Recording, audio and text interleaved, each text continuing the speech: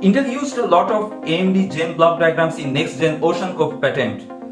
Intel and AMD currently have their own architecture powering their CPU lineups, but it looks like the blue team has been looking at the red team's recent architecture really close when designing their next gen processor.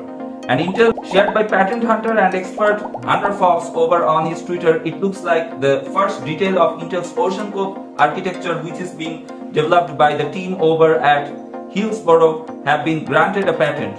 The patent has been shared, but Hunter Fox compared the various block diagrams within it to a technology that was around since 2017, and the discovery is going to shock you all.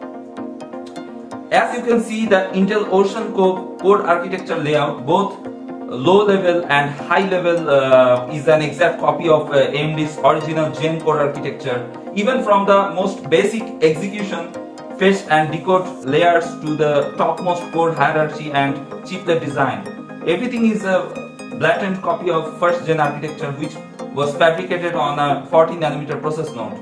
From what we know, Intel's Ocean Cove core architecture was meant to be fabricated on company's 7nm process, but we haven't heard anything about it since over a year. And this could simply be a case of an internee who wrote the patent reusing AMD slides that may have nothing to do with the Ocean Cove core architecture itself, but just using for reference amongst other things, as highlighted by Dr. Jan Cartres, analyst at More Than More.